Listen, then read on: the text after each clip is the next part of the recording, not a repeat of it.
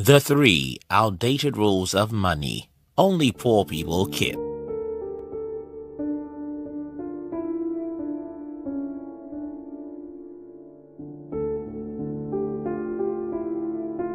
So I run a media company, but whenever I want to tell people what we do, I look for the right words to explain, but never get any, because what most people know as a media company has always been print media, radio, or television, even though the real media has moved from these old channels.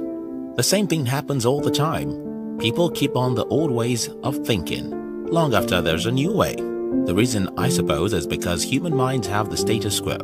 The rules to create wealth, or at least to have some financial success, has changed significantly in recent time, but most people still keep living in yesterday, and so they are likely to be poor.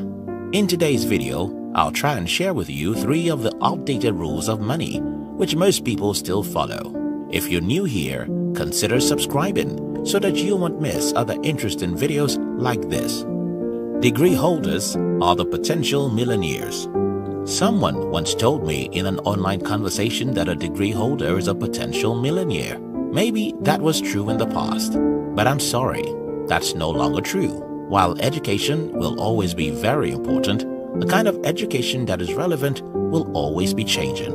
The school was a great invention, designed for an industrial age, and it served its purpose quite well. Most jobs used to be what only humans can do, and because of this, companies used to need so many people to do these work. The number of people who had degrees used to be small, so they were usually hotcakes for the employers who needed them. Today, almost everyone has a degree, so there is this massive competition for jobs, and who doesn't know that when the supply of a thing is greater than its demand, the price would fall. Add this to the equation. Just about 80 years ago, the world's population was only around 2 billion, while today we're 7.5 billion. Again, the massive competition for jobs. Just as if these are not enough headache for those who need jobs, we wake up every day to think about how to automate work. What this means is that we hate seeing humans doing what machines can do. Why pay humans every month if we can buy software or machines once and use it forever? Those are the problems with the university degrees. It gives education about how to get jobs in a world where competition for the job is too high. Then someone would ask me, "Are you speaking against education?" Then I will answer no. I'm advocating for the right education. To me, teaching people how to get jobs in a world where millions of people are unemployed or underpaid doesn't make sense. Then you'll have another question. Can everyone be an entrepreneur? Again, the answer is no. Not everyone can be an entrepreneur, but we're killing entrepreneurs every day, and that's the real problem. While not everyone can be an entrepreneur, we have a school system that conditioned every kid to like jobs, and as a result of that, most people who have the potential to become great entrepreneurs, who build great companies that employ others, are out there looking for a job because they were never trained to build companies. And while you might think that you don't have what it takes to build companies, you do have what it takes to understand how money works. Everyone can learn how money works. Anyone can have financial education. Anybody can learn how to make money work for them. But if you're like most people who think their degrees make them educated, you won't seek financial education. And that is the reason why most people are poor. Hard work makes you rich. Most of the work in the world used to be physical labor. And because of this, hard work used to mean that you can do hard labor for many hours.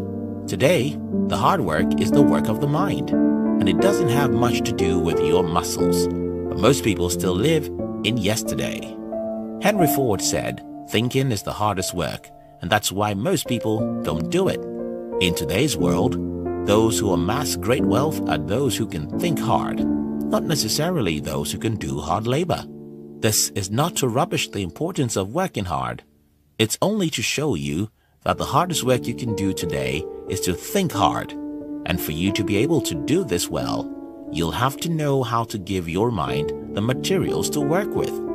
You can't think good thought except you have good knowledge, because knowledge is the raw material your mind relies on to produce thoughts. That's why I always advocate reading books.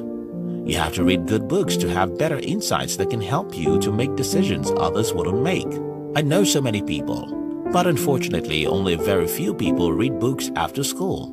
I think this is another great harm our school system does for people, and it's caused by the certificate. This is what I mean. Because most people have been conditioned since they were kids to read because of tests and exams, and to get some degree in return for their reading. When they get out of school, they simply wonder why they would have to read for no immediate reward, since reading financial or self-help books won't give you any degrees. Why bother? Your mind is your most important asset to create wealth in this age. And to be able to use your mind productively, you have to nurture your mind and invest in acquiring good knowledge. Businesses require a lot of money.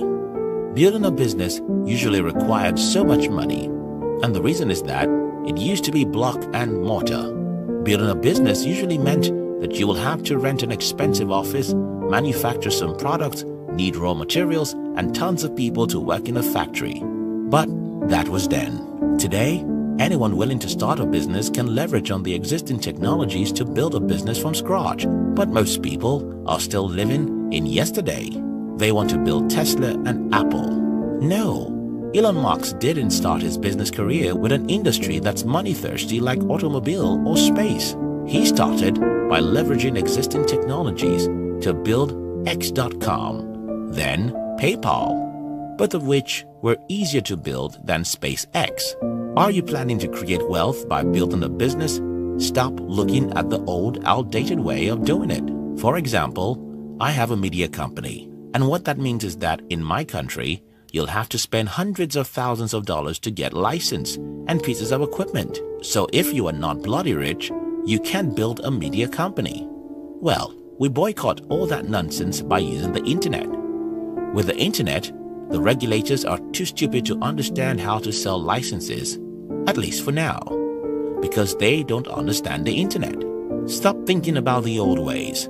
Stop following the outdated rules of money. You might go to university, but don't think it will make you rich. You need to work hard, but what working hard means has changed. It's now about how hard you can use that thing between your two ears. If you want to start a business and you think money is the reason why you don't start, maybe the real reason is that you're too lazy to learn how to leverage on many powerful technologies that are available for free. So, if you like this video, don't forget to subscribe.